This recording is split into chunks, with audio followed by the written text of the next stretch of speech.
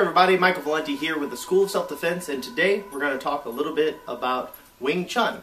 More importantly, we're going to talk about Chi Sao and the most common mistake I see while studying Chi Sao. For people who don't know, Chi Sao is simply a drill that Wing Chun practitioners use to train the ability to get to the core of their opponent while dealing with obstructions. And I define it that way because the common misconception about Chi Sao is that it is a place where you practice trapping, and that's not true. So, as we get into this, let me make it very clear. The point of Wing Chun is to hit your opponent. It's not to trap, it's not to look flashy, it is to hit your opponent. It is a punching art primarily. It has kicks, it has open hand strikes, it has elbows, but the major goal is to hit your opponent. So whenever you're doing Chi Sao, that should be your primary focus, not trapping. So let's talk about where people start focusing more on trapping and less on the actual hit. The first one we're going to talk about is Chun Sao. So people will be doing the basic Chi Sao roll here, and then your partner is going to deliver a punch. And the first thing they teach is they teach a Tan, then we block that, and then we hit. So we're making this trap here. Sometimes we'll have a higher trap here, like a Lan Sao position.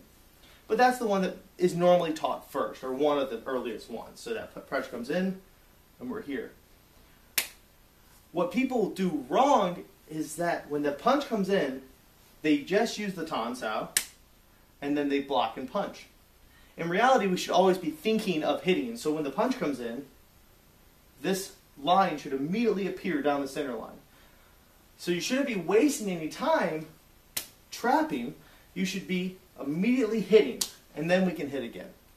Another example of where people think more about trapping than they do about getting to the core and getting that hit is off that same position that will be here, and then when I make this trap, someone will block.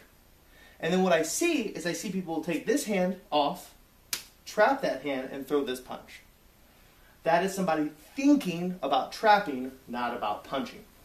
So when I'm here, and she makes that block, this hand should come directly over that line. Because I have this whole arm is monitoring both of her limbs. I can see that her hand is here with pressure going inward, and I can monitor her other arm with mine. So she gives me pressure, she picks this up, I just hit. Okay? The other problem that I see when it comes to trapping is what I call fishing for a trap, which is probably the biggest sin committed, is that instead of throwing our shots like this, is that we'll throw them like this. See how I'm looking for that trap? People want to do this while doing Chi Sao because it looks cool. I can get them here, and they're like, yeah, I'm a great Wing Chun master. But in reality, all movements in Wing Chun are going forward. So I shouldn't be pulling this Fox Sao back for her to catch it. Okay? It should be coming straight in.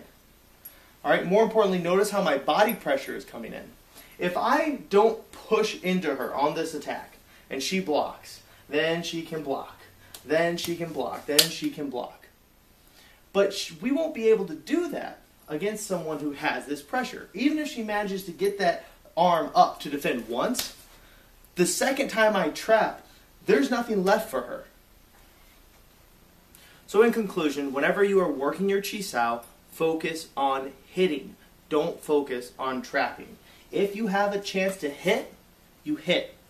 If for some reason somebody blocks in a way that you could trap but you could hit, we hit. And finally, the only time we trap is when we have to trap. Hi there everyone. I hope you enjoyed that video. Please be sure to rate, comment, like, and subscribe to this video here on YouTube, and feel free to share this video with your friends on Facebook. Speaking of Facebook, the School of Self-Defense also has a Facebook page, a Twitter page, and an Instagram page, so be sure to check us out there.